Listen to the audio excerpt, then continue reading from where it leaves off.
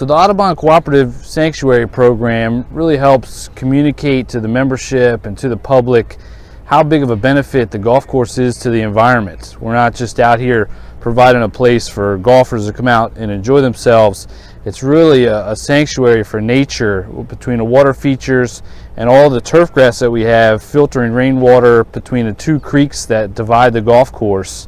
It really helps us pay attention to make sure the golf course is in great shape, and it goes a long way towards helping the environment have water quality, air quality around the golf course is spectacular.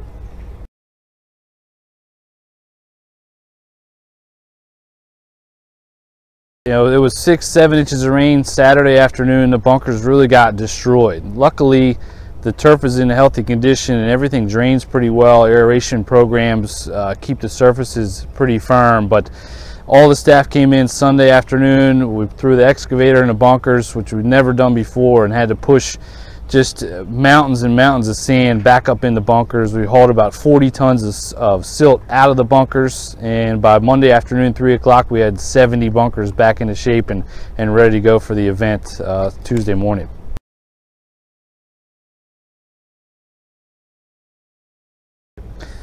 Every day we've got 20 guys out here. We start at 5:30, 6 a.m. and we've got 160 acres that we need to make sure we're paying attention to every single inch. So everybody knows their responsibilities.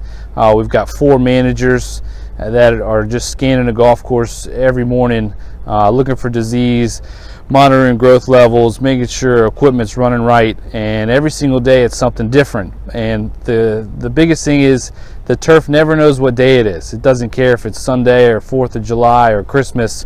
It's always doing something, and we're always there to make sure we're manicuring and doing the best and churning out the best product we can.